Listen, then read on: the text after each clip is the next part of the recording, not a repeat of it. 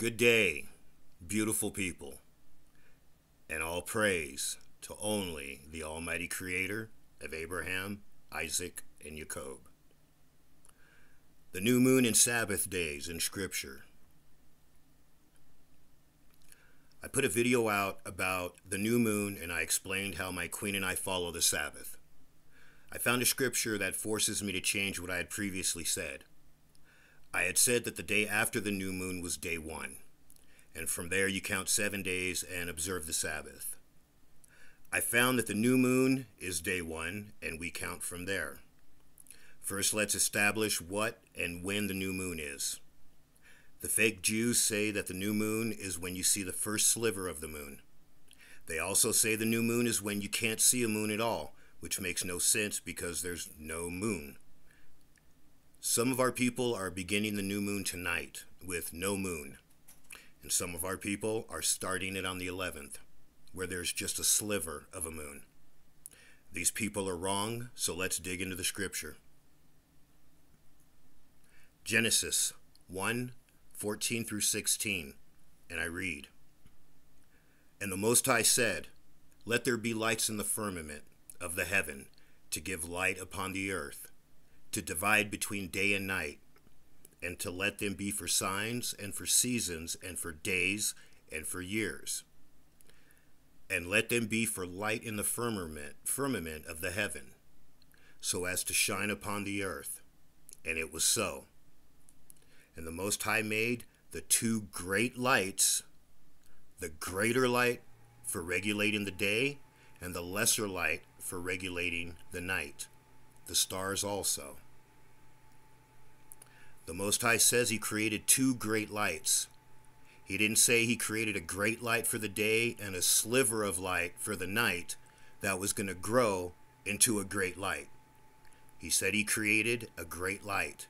He created a full moon from the light, or for the light of the night. Everything after that is just the moon cycle. Psalms 81:3, and I read, "Blow the horn at the new moon, at the full moon, for our feast day." We have to unlearn, family. The lies told about the new moon were given to us by our enemies. The Most High created a great light. That would be a full moon, not a sliver, not a black sky with no moon visible. He created a full moon. The other moon phases are just part of the cycle. The Almighty Creator tells us that the new moon is the full moon. Proof that day 1 is our new moon, and we'll talk about the Sabbath. 1 Samuel 20:24-27, and I read, "So David hides himself in the field, and the new month arrives, or the new moon, and the king comes to the table to eat. And he sat upon his seat as in former times, even on his seat by the wall. And he went before Jonathan and Abenner, sat on one side of Saul, and the place of David was empty. And Saul said nothing on that day, for he said, It seems to have fallen out that he is not clean, because he has not purified himself. And it came to pass on the morrow, on the 2nd day of the month, that the place of David was empty.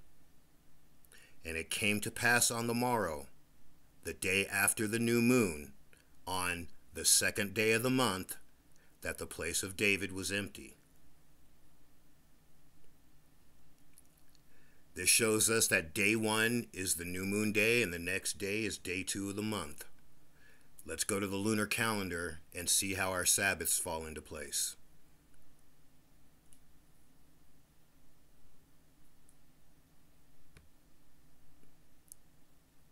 So here is the lunar calendar for this month.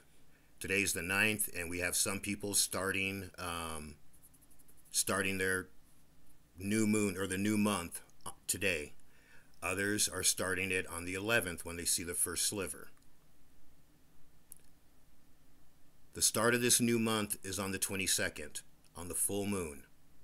So this is day 1, and what you do is count 7 days. 1, 2, 3, 4, 5, 6. Excuse me. 1, 2, 3, 4, 5, 6, 7. That's when the Shabbat is, on the 7th day. And then you count 7 days. 1, 2, 3, 4, 5, 6, 7. The Sabbaths fall on the same day all month until the next new moon. So, new moon is on the 22nd. 1, 2, 3, 4, 5, 6, 7. The Sabbath is on Saturday for this next month. And it'll be Saturday the whole month until the new moon.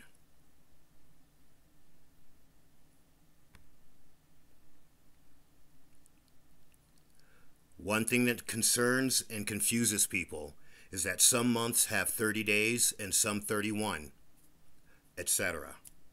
Our forefathers didn't use Greek and Roman calendars. They used the moon.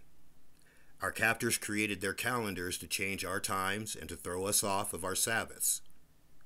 They've done this by programming us to look away from our moon and to look at their Gregorian calendar daily. What my queen and I do is just consider those extra days. Let me back up. What my queen and I do is towards the end of the month, when you have those extra days, we just consider them as just extra days until the new moon comes. Then we repeat the process starting with day 1 or new moon day. Unlearn the heathen ways and abide by the Most High's words in our book of remembrance. The full moon is the new moon. Remember Jerusalem. All praise to the Almighty Creator of Abraham, Isaac, and Yacob. Have a beautiful day, family, and I love you.